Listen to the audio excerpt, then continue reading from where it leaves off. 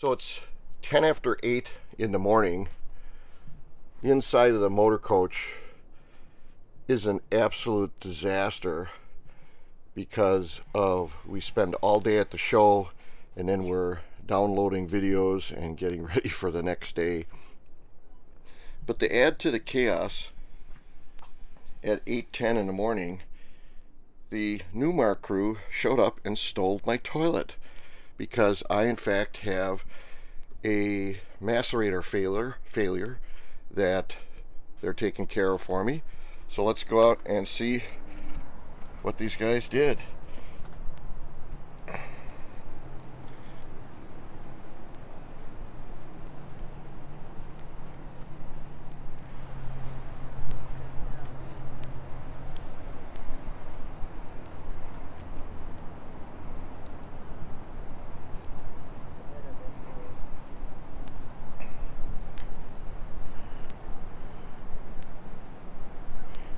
So here's the emergency crew that came out from Newmar and will work on your equipment.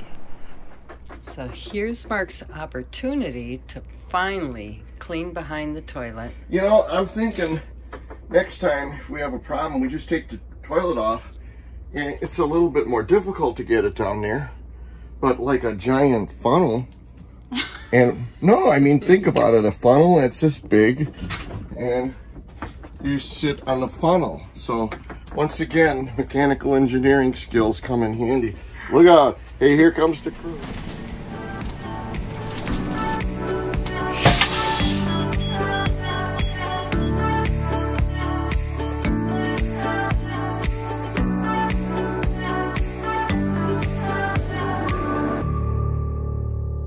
So this is the gadget here that failed and basically cost me 800 bucks, and should probably have gloves on. This is an electric motor here that drives a steel impeller that's inside, and I believe your deuce or your meatloaf or your business comes through a pipe into this housing here, and it gets chopped up by the blade that's shown here, and then it can go out this little pipe because it's all liquefied, and it can go to your gray tank, or excuse me, your black tank. Well, what happened in this is some type of a cotton rag that's in here, and either the previous owners, which I doubt because I don't think it would have been that long ago, or us, certainly not intentionally, unintentionally either dropped something in there, and that could have been a handkerchief or something that is cloth type based. I don't think that's a baby wipe, and we're smart enough not to put them in there. You know, not blaming anybody that ever visited us. They just don't get the whole process of going to the bathroom safely for an RV. That's what happens if anything foreign goes down when you have a macerator toilet. This thing has been making noise for quite a while. It's almost amazing that it's given up the ghost now, because it almost looks like it's just about had it, but it's just staying in that circular shape and just can't get out. So there we go. I could clean this up, take that out and carry it, so I got it next time I need it. When you live in an RV, you have such limited space that anything that you don't have to carry, you don't take along. If I take that macerator along, the next time Sue wants to buy something at a jewelry store or maybe a nice piece of clothing, she'll say, I'm buying this nice tank top because you're carrying that macerator. And I don't want to get into that argument, so I'm not going to take it. Good morning. So here we are. I'm walking back from the rig, and I'm on my way to meet Sue, Paul, and Pat, who are patiently waiting. I won the contest today, apparently, in the Newmar group here. I went to pay my bill, and they said, how you doing? Hey. They said that I apparently up until moments ago was winning a contest of the highest bill in the Newmar camp, but somebody graciously had some issues with their power cord reel, so they popped ahead of me. So I think I was 972. I actually am thankful that Newmar has these techs that were able to do this.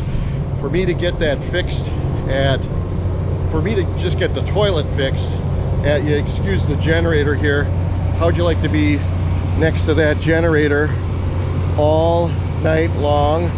We actually got to meet the people that are in this rig here. Really nice folks. They're right here. And they said that their Newmar is so quiet that after settling in for a few minutes you get used to it. But I had my macerator toilet worked on. I had some diagnostics done to my full wall slide. They put a new seal on the inside of my full wall slide. Kind of held my hand on a few things, so it was actually a fairly good price for the work that I had done. The macerator itself usually is about 350 bucks if I would have had it done, you know, brought, sent to me via Amazon, and then I'd have to do it myself. So it is what it is. I'm glad I didn't win the Newmar high bill contest. I don't know, maybe to give you a free pen or something when you win it, but I'm pretty stocked up on pens. Okay, let's get to the show and see if we can do a couple of things that we want to look at today. I think Sue and I said that we really want to look at the tiny houses because we're already living in one, and someday we're going to need one that doesn't have wheels or an engine or steering wheel. Come on, come along with us. Let's get going. Paul, no pressure being on camera for YouTube. I mean, only, you know, 800,000 views. But, you know, I just talked about the fact that I almost won the high bill contest, which is something to be embarrassed about, I admit. Tell us about how much your bill was. Well, I was really a well-behaved customer. and as much as I was, yeah, they just handed me a sheet of paper and said, "Sir, you don't owe anything." Yeah, well, I got news for you. These are pretty decent guys. and that part of that is because Paul is such a nice person. But he's married to a really nice wife too. And that was the clincher. Yeah, and I'm thinking some of my problem was Sue's red hair. Yeah, that gets me in a ton of trouble. Yeah, charge the guy. Yeah. So next time, before we go to a rally, you got to shave your head. All right, say goodbye. Last rally. Last rally, no kidding. A little windy today. Hopefully our microphone muff does the trick. Come on in. This particular park model here, this is the style we're going to be looking for when we finally are done RVing, where look at how beautiful this porch is here. I didn't notice this until we started videoing here. They have a little set of windows right from the kitchen pass through. Oh my God, this is so marked. This little stool, kind of like a bar feel. Yeah.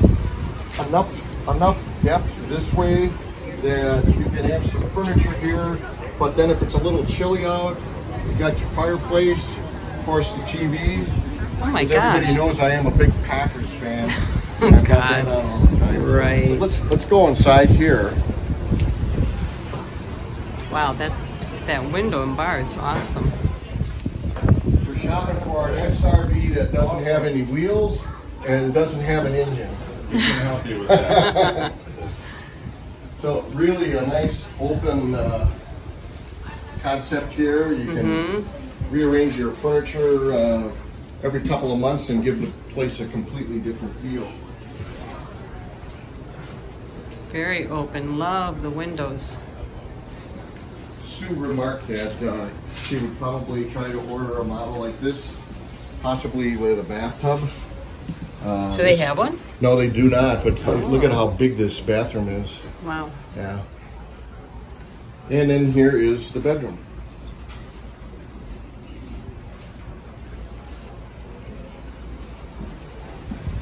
This is pretty much it's a room of love. All you need. If you buy a place like this in a nice resort, that has hot tub, pool, and has an activity room, and has dancing and all sorts of community things to do. What we've learned pretty quick is people get up in the morning and in pretty short order, they're already out the door doing things. Yeah. So this looks like it's a 1-bedroom, huh?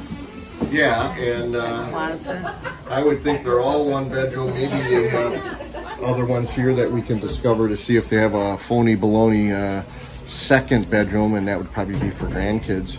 No, that'd be my studio. Oh, okay. Okay. Let's keep checking. Let's keep going. She thinks she's going to find a 3-bedroom one. We're a couple of years out of it. We're only 2.5 years in full-time RV.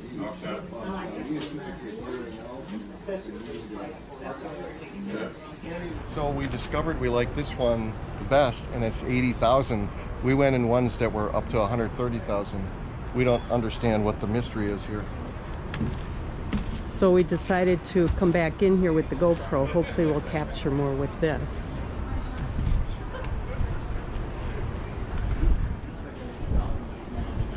Love this park.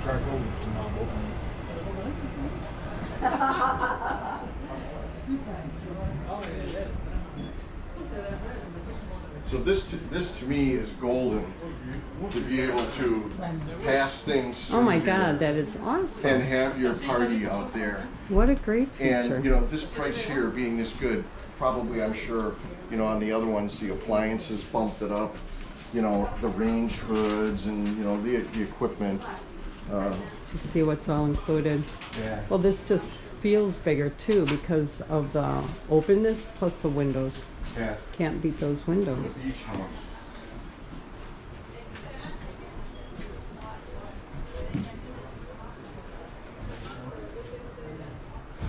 But Yeah, this is nice, you know, it's got these valances on here. Oh yeah. It's really a nice model. Let's see if we can go find the Dutch Star model.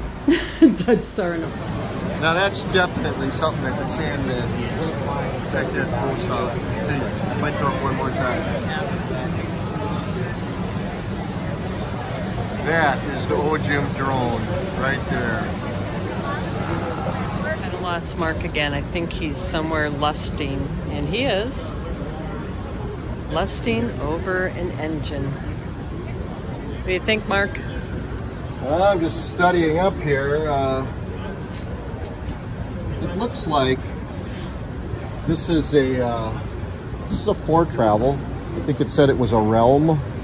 Yep. Yeah.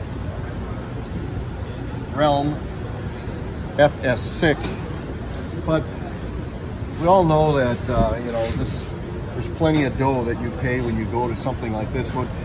I mean, everywhere you look, you see quality on this thing. Yeah. You know, from the positive latching mechanism here, when you close this, which goes on these adjustable bolt mechanisms. You look at these hinges, you know, nothing is Mickey Mouse here. It looks like this panel here, with undoing some thumb screws, it looks like this panel tilts out and then you can pick it off. Whoa. If you come over here, you look at how open this is to work on. Oh, wow. I mean, I cannot stick my hand in my engine compartment like this and work on it. And, you know, I kind of said one time, I said, you know, that somebody that can afford this level of equipment probably doesn't work on it himself. And that's not necessarily true. You know, there's a lot of guys that their whole life they've been working on equipment like this, and it's just a joy to be able to work on it the easy way rather than the hard way. I would never work on it because I'm too inflexible to get anywhere on this.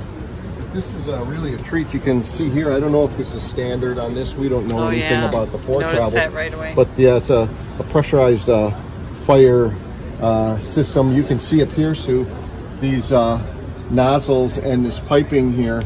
That's all this fire detection type equipment. So very important safety feature. Nice.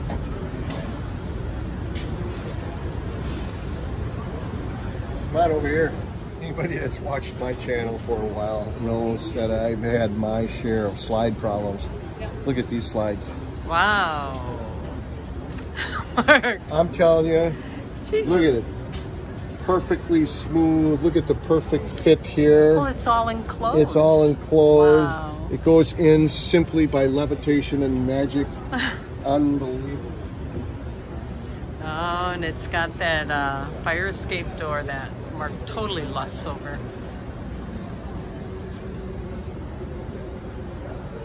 Wow, that is amazing, Wow. those slides. Look at the fit here. Really nice. Oh well. Oh well, he says.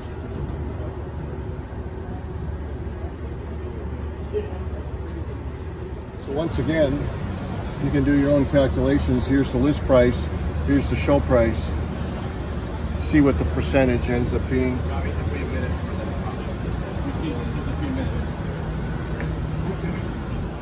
This is way better, I think, than the some of the upper level ones that we've been into this. You like day. the design more? I love, you know, what beautiful dashboard. Look at how really nice.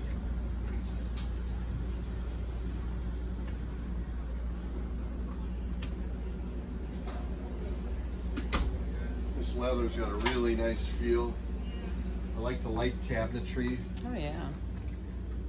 This is kind of different, where, I mean, many times you'll see the couch have an L arrangement, but this is actually the kind of a Euro booth that's also got this bump out.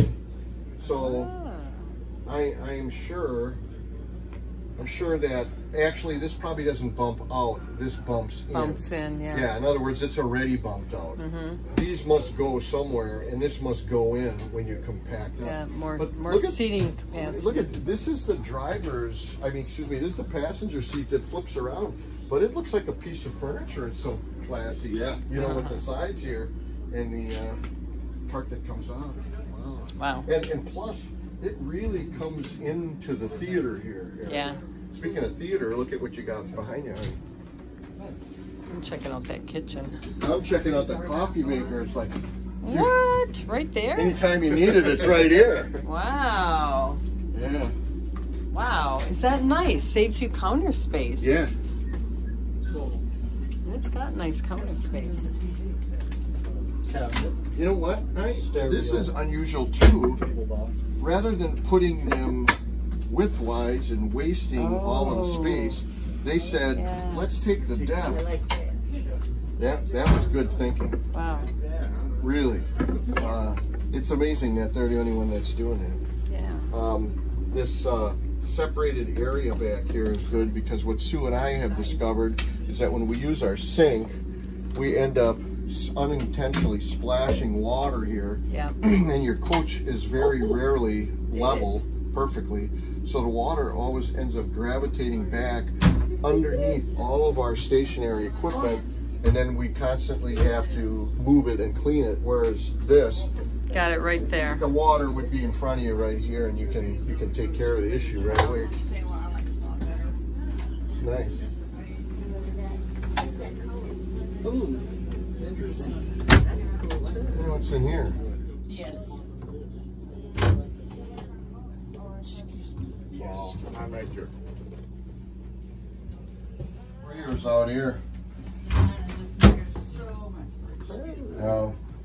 Wow, you can have a whole group in there. Seat, sprayer here, nozzle here. I would demonstrate it, but I get kicked out of YouTube. Even with my clothes on. It's one thing to, like Newmar always has you looking at this door behind your behind your toilet. Yeah, the toilet, yeah. They said, they made the decision that somehow when it's a burning fire, that you'll be able to get rid of this enough to get through here. Now, I was a mechanical engineer. If I was designing it, I would have made this so that it would come out and just drop it and get it to get out. I mean, that does not come out? Well, then it's not too handy. Well, yeah. Say if it's on fire, it would slow me down. You know, good point, yeah. Mark playing again. top-load dishwasher since the 70s. Honey, I've got a plan. We're going to find out who's going to buy this, and I'm going to tell them I'll buy it from them in 20 years. In 20 years. Good Yep. plan. I love this. He's still going to be around. I love how grand this is. He looks so grand. Mark, what are you doing? Nothing.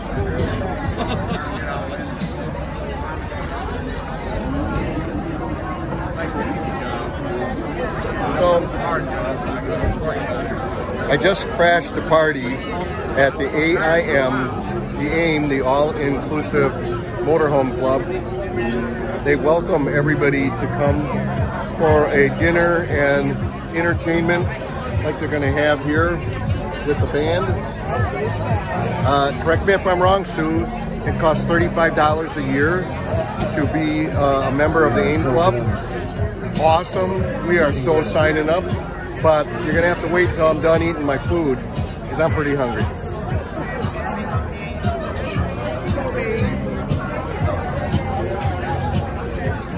Nice t-shirt too.